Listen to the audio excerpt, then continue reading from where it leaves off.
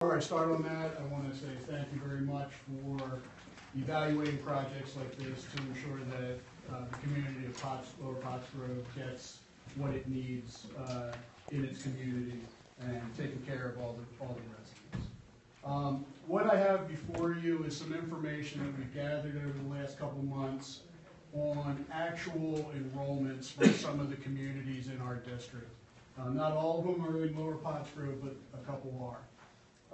And the reason I'm bringing this to your attention is because the numbers I have seen from the Sanatoga Green developers are much lower on a student per household ratio.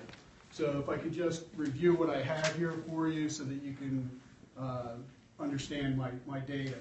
I have on the left-hand side 4 existing developments: Coddington View, Turnberry Farms, Walnut Ridge, and Rolling Hills, as well as the Sanatoga Green information that was presented earlier this year. And you can see the number of homes in each of the communities and the number of students that are currently attending Pottsgrove School District from those developments. And in the green bar, you see the number of students per household. And you can see that Sanatoga Green's numbers are approximately half of the lowest other community of those 4 that I present to you. Those 4, Coddington View is the lowest with 0.23 students per household, and the highest is Rolling Hills with 1.03 students per household.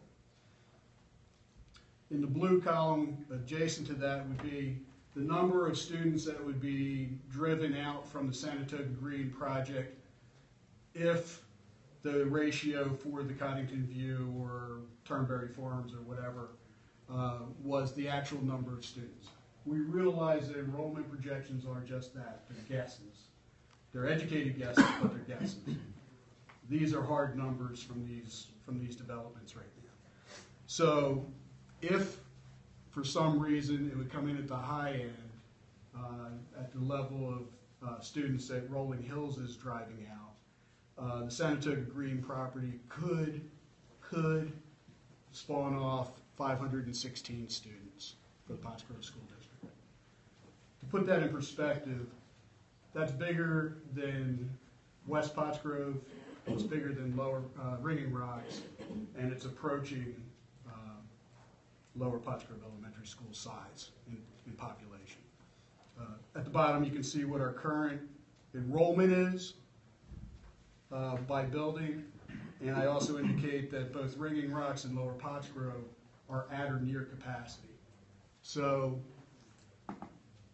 if the developers' numbers come to fruition, we'd be picking up approximately 4 additional kids per grade level, assuming it's spread evenly across all grades. We know that's not going to be the case, but making that assumption, about 4 kids per grade level, be no problem consuming those, absorbing those in our current program.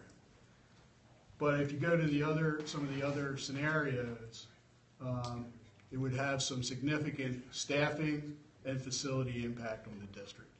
And I'm asking you to take a look at these numbers as you're hearing the presentations and try and take them into consideration in whatever way you can, because it may not be as rosy a picture has been presented up until this point in time.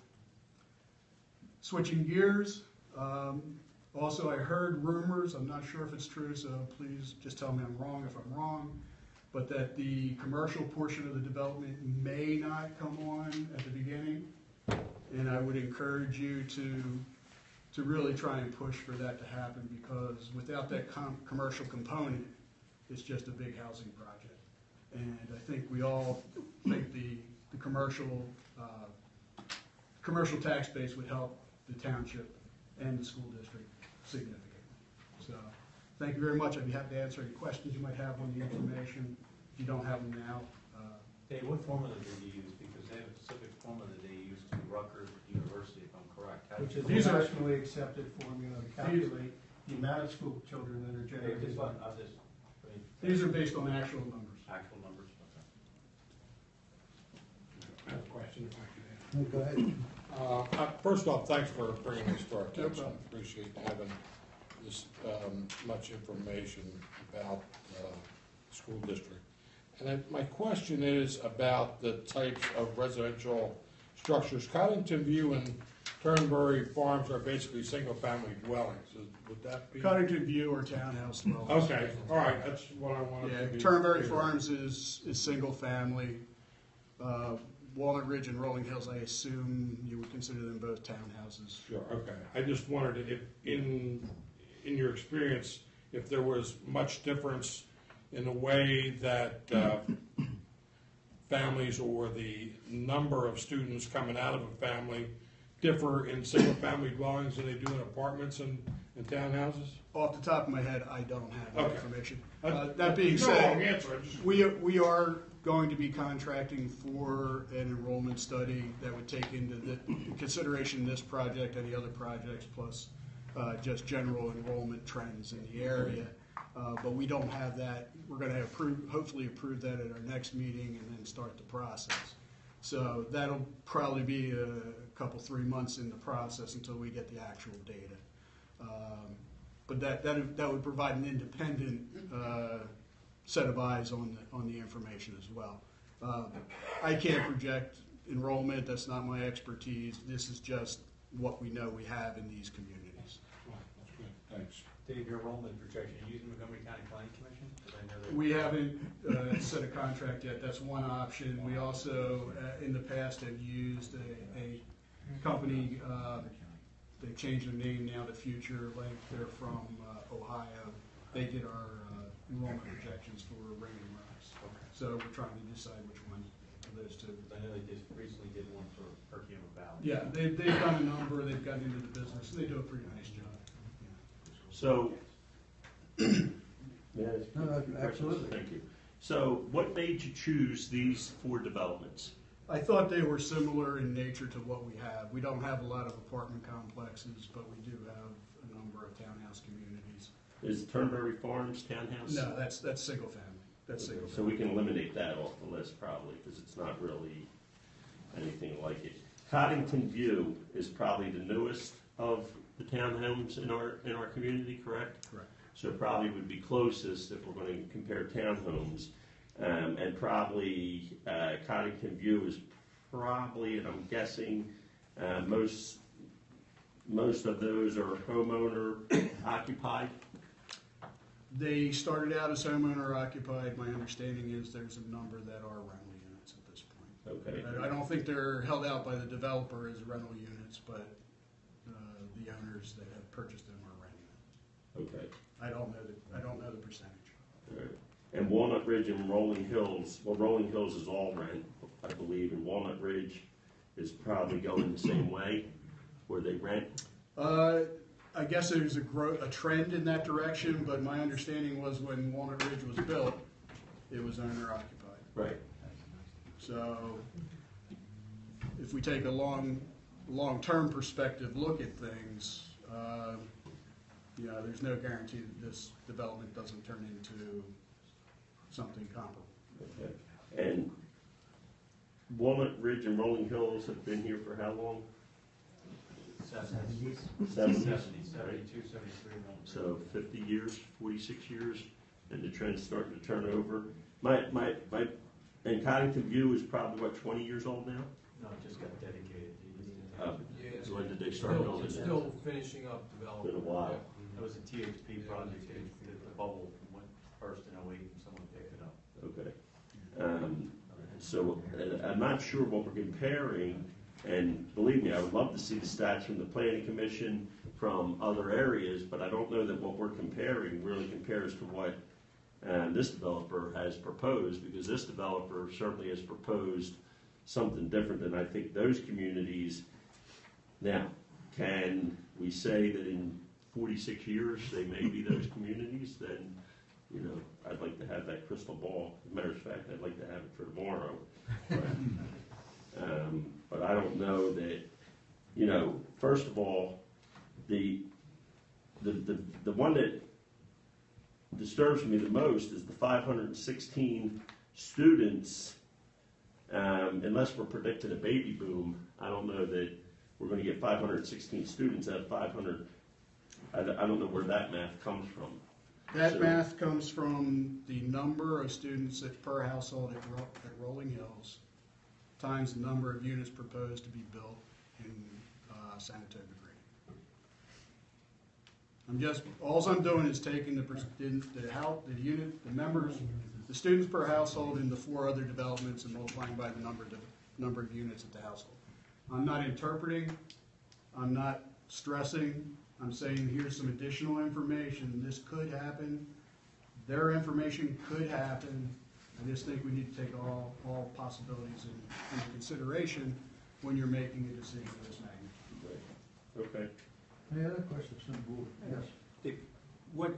If you have any idea, has the enrollment trend been basically in the district over the last couple of years? We've been slightly increasing, not significant, and we haven't been for a number of years. Every September when I'm getting kindergarten enrollments, I kind of hope that an extra 50 kids don't show up because I don't know where I put them. But bottom line is that over the last 20 years, with a lot of development in the district, we haven't had significant enrollment growth. But the makeup of our community is changing.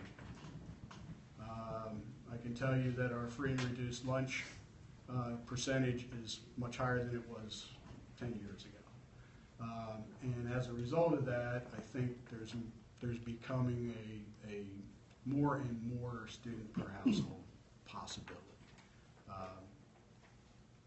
But at this point in time, we haven't had any significant housing additions in the last 7 or 8 years either. So we've been just hovering around 3,100, 3,200 kids. Thanks. The high school shows that the current building enrollment's 1,028. That was just renovated. What's the capacity there? When we renovated, we were trying to serve 1,200 kids. So we do have a little bit of capacity in that building. Probably our biggest pressure points, quite frankly, are the elementary buildings in Lower Pottsgrove. Mr. Nestor, I have a question for you. So we said that based on Sanatoga Green estimates, they would be adding 4 students. That probably per grade level. Right, and that could be absorbed. So Right. give us a feel for what then becomes an issue. Is it the 9? Is it 9 additional? Is it 10? Is it 20? I mean, is there a pressure point that if we say, Again, we double that number to 8, is that like I said, a bigger problem? right now, our elementary schools, our Ringing Rocks and Lower, are at or near capacity. And what I'm saying there is we set estimated class size or projected class sizes, and we try and keep them around 25. Okay, a little lower for the younger kids, a little higher for the older kids, but right around 25. So if we have 25 kids, Approximately how many classes per grade? we have approximately 250 kids per grade level. So Okay. so there'd be about 10 classes. Okay. Okay, so if you spread 9 out, that'd be adding 1. Okay, but if we're already at or above that target, that might still add 1 classroom per grade level. Okay. Okay, the 40, if that happened, and that's a worst case scenario, granted, if the 40 happened, that's a minimum of 2 additional classes per grade level, which would require substantial additional facility costs as well.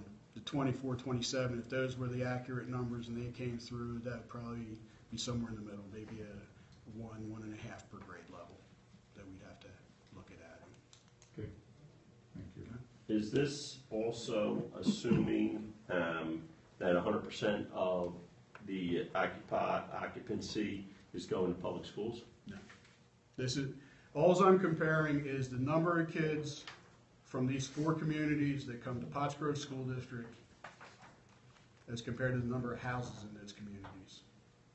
Do we know what the percentage is of children that are in the district right now that go to public school and those that go to private? I don't have that information with me tonight. Any other questions, Mr. Anderson? What's our total enrollment for everything for the whole township, for all the schools, do you know? Our overall, we're at about 3250 right now. 3250.